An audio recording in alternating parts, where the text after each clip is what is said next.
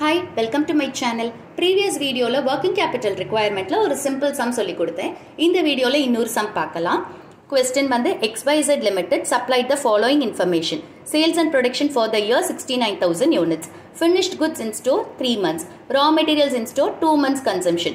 Production process, that is work in progress, 1 month. Credit allowed by creditors 2 months. Selling price per unit 50 rupees. Raw materials 50% of selling price. Direct wages 10% of selling price. Overheads 20% of selling price. 20% sales are on cash basis and credit sales allowed to its customers for 1 month. Overheads include 5 rupees as depreciation. There is regular production and sales cycle and wages and overheads accrue evenly. Wages are paid in the next month of accrual and overheads are paid 15 days in arrears.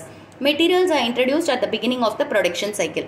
You are required to find out its working capital requirements on cash cost basis. Question என்னன்னா XYZ Limited company இருக்காங்க. அவங்க ஒரு வருஷத்துக்கு 69,000 units produce பண்ணி sales பண்றாங்க. Finished goods எவ்வளோ நாள் store பண்றாங்கன்னா 3 monthsக்கு. Raw materials எவ்வளோ நாள் ஹோல்ட் பண்றாங்கன்னா 2 monthsக்கு. Production process அதாவது produce பண்ற அந்த டைம் எவ்வளோ அப்படின்னா 1 month. அதை நம்ம work in progress ன்னு சொல்லுவோம். Next, credit allowed by creditors. So, இந்த raw materials purchase பண்ணிருக்காங்க, அவங்க creditorsக்கு pay பண்ணும், suppliersக்கு pay பண்ணும். Suppliers வந்து ஒரு time கொடுக்குறாங்க. அந்த time 2 months. அதுக்குள்ள pay பண்ணும். Next, selling price per unit. ஒரு யூனிட்டோட selling price 50 rupees. Raw materials 50% of selling price. Direct wages 10% of selling price. Overheads 20% of selling price. இதெல்லாம் cost. Next, 20% sales are on cash basis.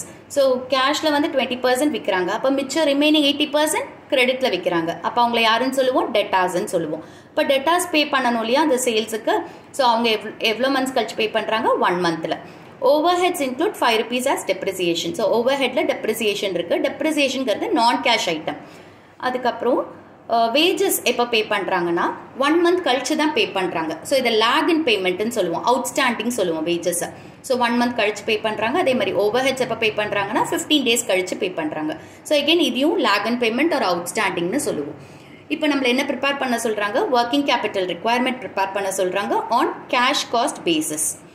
Okay, first step என்ன பண்ண போகிறோம்னா, இங்கே பாருங்கள், இந்த holding period, raw materials, finished goods, இந்த process நடக்கிறது, creditors கொடுக்குற டைம், இது எல்லாமே இதில் இருக்குது, மந்த்ஸில் இருக்குது. நம்ம வேஜஸ் பே பண்ணுறது, இது எல்லாமே டெட்டாஸ் எல்லாமே மந்தில் கொடுத்துருக்காங்க.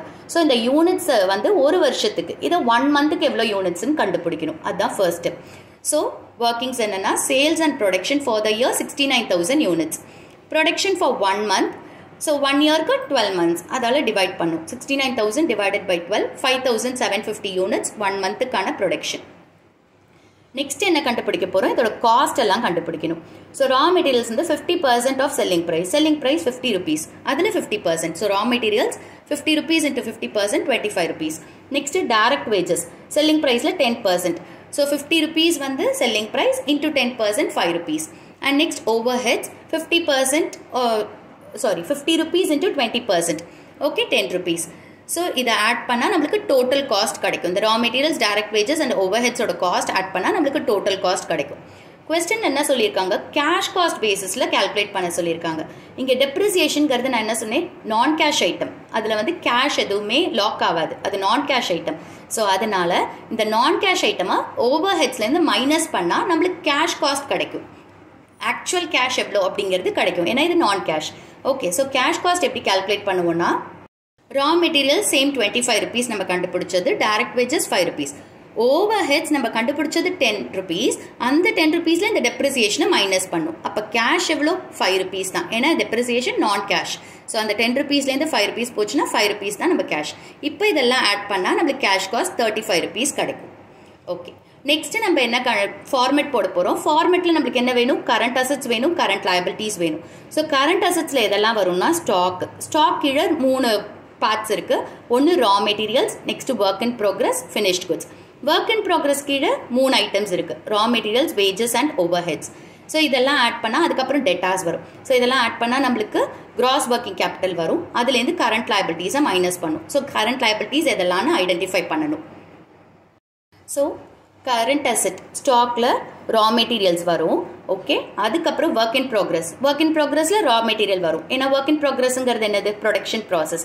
ஸோ ப்ரொடக்ஷனில் ரா மெட்டீரியல்ஸை வச்சு தான் ப்ரொடியூஸ் பண்ண போகிறோம். ஸோ ரா மெட்டீரியல்ஸ் வரும், அப்புறம் லேபர்ஸ் இருப்பாங்க, அவங்களுக்கு வேஜஸ் பே பண்ணோம், அப்புறம் இன்டைரக்ட் எக்ஸ்பென்சஸ் இருக்கும். ஸோ இந்த மூணுமே ஒர்க் இன் ப்ரோக்ரஸில் வரும். அதுக்கப்புறம் ஃபினிஷ்ட் குட்ஸ், இதெல்லாம் ஸ்டாக். அதுக்கப்புறம் கரண்ட் அசெட்ஸில் டெட்டாஸ். ஓகே. இப்போ கரண்ட் லைபிலிட்டிஸ் ஐடென்டிஃபை பண்ணணும்னா கிரெடிட்டாஸ் இருக்காங்க ரா மெட்டீரியல்ஸ்க்கு. Next wages outstanding. Wages outstanding எப்பவுமே எங்கே போடுவோம்? கரண்ட் லைபிலிட்டிஸில் போடுவோம். அதே மாதிரி ஓவர்ஹெட்ஸும் நம்ம பே பண்ணலாம், அரியர்ஸில் இருக்குது, அதுவும் அவுட்ஸ்டாண்டிங் லைபிலிட்டி. ஸோ அவுட்ஸ்டாண்டிங் லைபிலிட்டிங்கும் போது எங்கே போடுவோம்? கரண்ட் லைபிலிட்டிஸில் போடுவோம். ஸோ இதுதான் இப்போ நம்ம ஃபார்மேட் ஓப்பன் பண்ண போகிறோம். ஸோ இதுதான் format. Estimation of working capital ரிக்வயர்மெண்ட்னு heading எழுதுங்க. பர்டிகுலர்ஸ் காலம்ஸ் ஓப்பன் பண்ணுங்க. ஃபர்ஸ்ட் வந்து கரண்ட் அசெட்ஸ். கரண்ட் அசெட்ஸில் ஸ்டாக் கீழே 3 ஐட்டம்ஸ் சொன்னேன். First raw materials. Raw materials எப்படி கால்குலேட் பண்ணுவோம் வேல்யூனா, number of units produced per period. இங்கே பீரியடுங்கிறது 1 மந்த். 1 மந்த்துக்கு எவ்வளோ யூனிட்ஸ் நம்ம கால்குலேட் பண்ணுவோம்ல, 5750 into average holding period. So எவ்வளோ நாளைக்கு அதை ஹோல்ட் பண்ணுறாங்க ரா மெட்டீரியல்ஸை. Raw materials in store 2 months கொடுத்துருக்காங்க. So average holding period 2 months into rate per unit. Rate per unit raw materials ke evlo 25 rupees. So into 25. So middle column la 2,87,500 podrom. Next work in progress. Work in progress la 3 item irukku, raw materials, direct wages, overheads. So raw materials full ave enna pandrom, production ku use pandrom. Okay, இதை produce பண்ணுறதுக்கு labourers இருப்பாங்க, அவங்களுக்கு wages பே பண்ணுறோம். இதை தவிர்த்து indirect expenses எல்லாம் இருக்கும். So raw materials எப்படி கால்குலேட் பண்ணுவோம்னா, number of units produce per period. So 1 மந்த்துக்கு எவ்வளோ units? 5750. Okay. Rate per unit அதே 25 இன்டூ இங்கே வந்து எவ்வளோ ஹோல்டிங் பீரியட்னா, ப்ரொடக்ஷன் ப்ராசஸோட டைம் என்ன? 1 month. So work in ப்ரோக்ரஸ்க்கு 1 month போடணும். Raw material ஸ்டாக்குக்கு 2 months. Raw material ஸ்டாக்காக இருக்கிறது 2 months. பட் ப்ரொடக்ஷனுக்குள்ளே போயிடுச்சுன்னா 1 month தான். ஓகே. Into 1 into 100%. 100%ங்கிறது மொத்த ரா மெட்டீரியல்ஸும் அப்படியே நம்ம வந்து ப்ரொடக்ஷனுக்கு யூஸ் பண்ணுறோன்னு அர்த்தம். ஸோ 100% ரா மெட்டீரியல்ஸும் நம்ம யூஸ் பண்ணுறோன்னு அர்த்தம். So 5750 into 25 into 1 into 100%. Inner காலமில் 1,43,750 போடுறோம். Next direct wages. Direct wages again இதே ஃபார்முலா தான், number of units produce per period. So 1 மந்த்துக்கு எவ்வளோ யூனிட்ஸ்? 5750 இன்டூ வேஜஸ் அமௌண்ட் எவ்வளோ, காஸ்ட் எவ்வளோ? 5 rupees into work in progress எவ்வளோ month? 1 month. Production process 1 month into 1 into 50%. நம்ம என்ன assume பண்ணுறோன்னா 50% லேபரர்ஸை நம்ம யூஸ் பண்ணுறோம் ப்ரொடக்ஷனுக்கு அப்படின்னு அசியூம் பண்ணுறோம். So into 50%. எல்லா சம்லையுமே இதே தான். ரா மெட்டீரியல்ஸ்க்கு 100%, டைரக்ட் வேஜஸ்க்கு 50%, ஓவர்ஹெட்ஸ்க்கும் 50%. இதெல்லாம் நம்ம அசியூம் பண்ணுறது. ஓகே. ஸோ எந்த சமுக்குமே மாறாது, எக்ஸப்ட் அவங்களா கொடுத்துருந்தா தான் மாறும். இல்லை எதுவுமே மென்ஷன் பண்ணலன்னா நம்ம இதே பர்சன்டேஜ் தான் போடணும். Raw materials 100%, direct wages 50%, overheads 50%. So direct வேஜஸோட value inner காலமில் 14,375. Next overheads. ஓவர்ஹெட்ஸுக்கும் number of units produce per period 5750 into rate per unit. Rate வந்து கேஷ் காஸ்ட், நம்ம டெப்ரிசியேஷன் எடுக்கக்கூடாது. So into 5 into production process 1 month into 50% நம்ம assume பண்ணுறோம். So இதுதான் எடுத்துக்கணும். 50% தான் எப்போவுமே எல்லா சம்க்கும் வரும், எக்ஸப்ட் அவங்க ஸ்பெசிஃபை பண்ணாதான் மாறும். இன்டூ 50%. ஸோ 14,375. இது மூணுத்தையும் ஆட் பண்ணி மிடில் காலமில் 1,72,500 போடுறோம். நெக்ஸ்ட் வந்து ஃபினிஷ்ட் குட்ஸ். ஸ்டாக்கோட அடுத்த item finished goods. Finished goods எப்படி போடுறோம்? Number of units produce per period 5750 into average holding period. Finished குட்ஸை எவ்வளோ நாள் ஹோல்ட் பண்ணுறாங்க? Finished goods in store 3 months கொடுத்துருக்காங்க. இன்டூ 3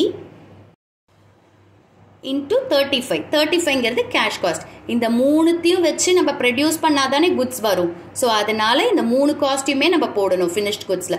ஸோ 35 கேஷ் காஸ்ட் பேசிஸ்ங்கிறதுனால 35 தான் நம்ம எடுத்துக்கிறோம்.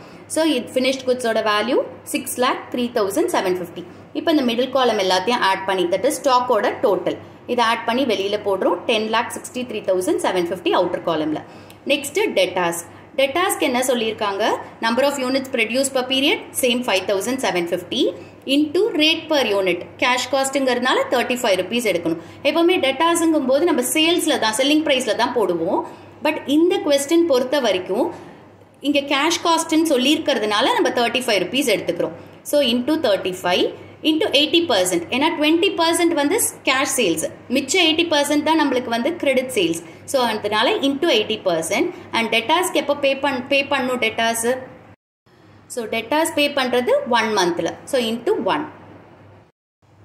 ஸோ இதை நம்ம பண்ணோன்னா 1,61,000 வரும். ஸோ இது அவுட்டர் காலமில் காட்டுறோம். இப்போ cross working capital stock and debtors தான் இருக்குது. ஸோ அதனால் அதோட டோட்டல் அவுட்டர் காலம் டோட்டலை போட்டால் 12,24,750 நம்மளோட கிராஸ் ஒர்க்கிங் கேபிட்டல். இந்த சம்மில் வந்து மினிமம் கேஷ் பேலன்ஸ் பற்றி எதுவுமே சொல்லலை. ஸோ அதனால் அந்த ஐட்டம் நம்ம போடலை. Second Roman number current liabilities. Current liabilities என்ன பார்த்தோம்? கிரெடிட்டாஸ் பார்த்தோம் ஃபார் பர்ச்சேஸ். அதுக்கப்புறம் வேஜஸ் அவுட்ஸ்டாண்டிங் பார்த்தோம், ஓவர் ஹெட்ஸ் பார்த்தோம். ஸோ ஃபஸ்ட்டு வந்து கிரெடிட்டாஸ் ஃபார் பர்ச்சேஸ்.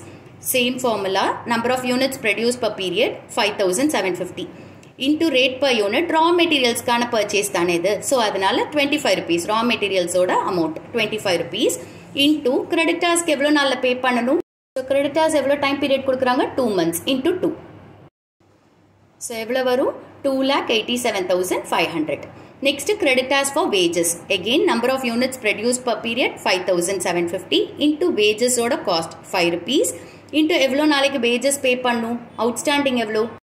ஸோ எவ்வளோ நாள் கழிச்சு பே பண்ணுறாங்க? 1 month. நெக்ஸ்ட் மந்தில் பே பண்ணுறாங்க. So 1 month into 1. So 5,750 into 5 into 1 28,750. Next creditors for over heads. Over ஹெட்ஸுக்கும் number of units produce per month 5,750 into over heads cash காஸ்ட்டுங்கிறதுனால வெறும் 5 rupees தான் எடுக்கணும். இன்டூ எவ்வளோ மந்த்ஸில் பே பண்ணணும்? So over heads அப்பேட் 15 days. 15 daysனா பாதி மந்த். ஸோ 0.5 ஹாஃப் மந்த் தான் நம்ம 15 days சொல்கிறோம். So 0.5ஆல் multiply பண்ணும். ஸோ 5,750 இன்டூ 5 இன்டூ 0.5 14,375 வரும். இப்போ இந்த 3 கரண்ட் லைபிலிட்டிஸும் ஆட் பண்ணி அவுட்டர் காலமில் போடுறோம். 3,30,625. இப்போ இந்த கிராஸ் ஒர்க்கிங் கேபிட்டல்லேருந்து இதை கரண்ட் லைபிலிட்டிஸை மைனஸ் பண்ணால் நம்மளுக்கு ஒர்க்கிங் கேபிட்டல் ரிக்வயர்மெண்ட் கிடைக்கும். So 12,24,750 minus 3,30,625 8,94,125. இதுதான் நம்மளோட ஒர்க்கிங் கேபிட்டல் ரிக்வயர்மெண்ட். ஸோ இந்த சம்மோட சொல்யூஷன் இதுதான். இந்த கால்குலேஷனுக்கு இந்த ஃபார்முலா ரொம்ப முக்கியம். இது புரிஞ்சிச்சுன்னா இதை ஈஸியாக போட்டுடலாம். தேங்க்ஸ் ஃபார் வாட்சிங் த வீடியோ. Stay tuned.